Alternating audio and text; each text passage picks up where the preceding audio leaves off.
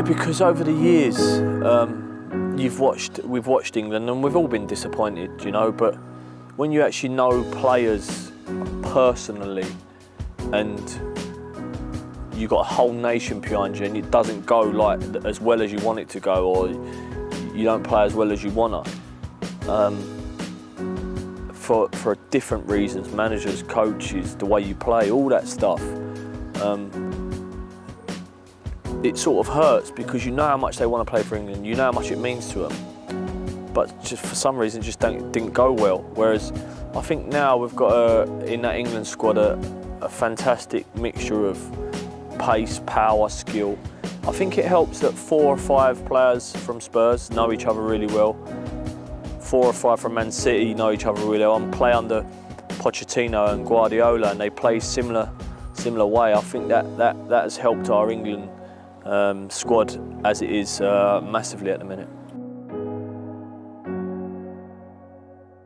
No, what I did, because I played, I took, obviously not at that level, but an under-21 semi-final and penalty shootout, which we had to take 2. It went round that long.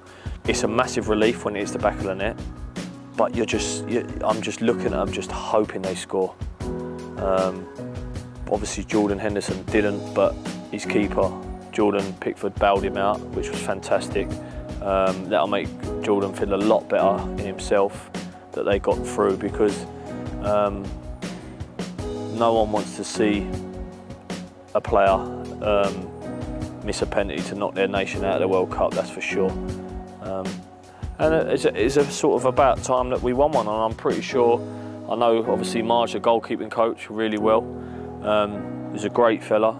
I think, especially on set plays and his knowledge of penalty takers, they would have looked at all their penalty takers, and that little extra % pays off.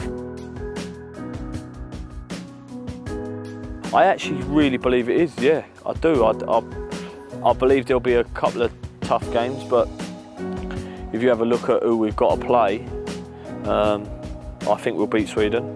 I think then it's either Croatia or Russia. I think Croatia are a really good team. So yeah, I think we've had a fantastic route to the quarterfinals of teams we've had to play.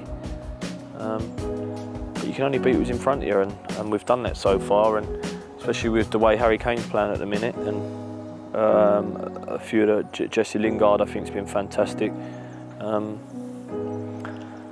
Fingers crossed, huh?